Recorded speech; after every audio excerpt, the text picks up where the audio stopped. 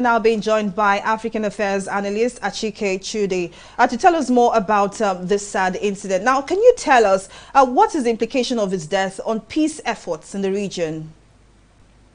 Well, obviously the details are still sketchy. I'm sure that in the days to come, a lot more would unravel with regards to how he died, and we hope that these details will not be something that will throw Chad into a deeper political crisis.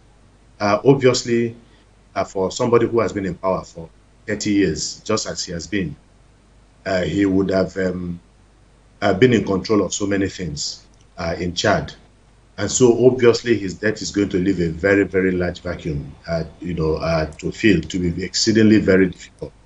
Of course, if we remember, if we go by what happened with the former Ivorian president, Houphouët-Boigny, who died after many decades of being in power, and the subsequent crisis that erupted as a result of that. So I think that when a person has stayed for so long, he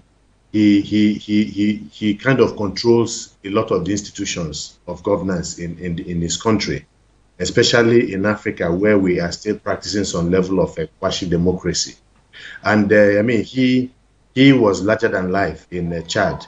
A lot of the youths in Chad have not known any other leader except Idriss Deby. And he had his hand in virtually all of the security situation in Chad. All of the international collaborations that Chad got into were done, by virtue of the way he inserted himself into some of these issues.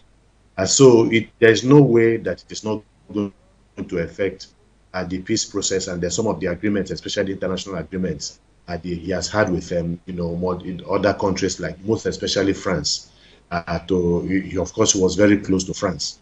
And then all the other agreements he had with other countries. So all of these things are going to impact seriously on Chad as a country and on the security. So it will depend again on the circumstances of his death.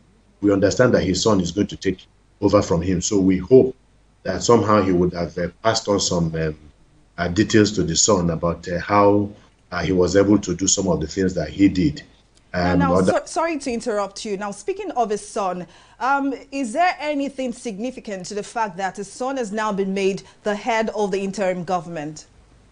Maybe the people behind that wanted some level of stability. The fact that the man bestrode the Chad like a colossus for about 30 years, 3 decades, and the son now takes over, I think it will ensure some level of stability.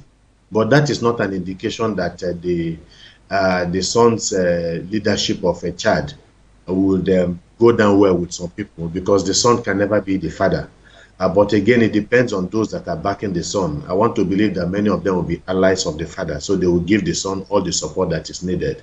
We have seen something similar in the Democratic Republic of Congo, but of course, the death of Laurent Kabila at that particular point in time was very controversial, where he was accused of being directly involved in the death of the father. We hope that this is completely different in Chad, and so we would expect some level of cooperation with the son. If not, then we're going to have a problem. There is a possibility that a crisis could break out if they do not manage this situation early enough. So the son has to now, and then all of those people behind him, we have to be able to ingratiate themselves more or less to the Chadian people and give them a sense of stability and continuity, at least in the immediate terms.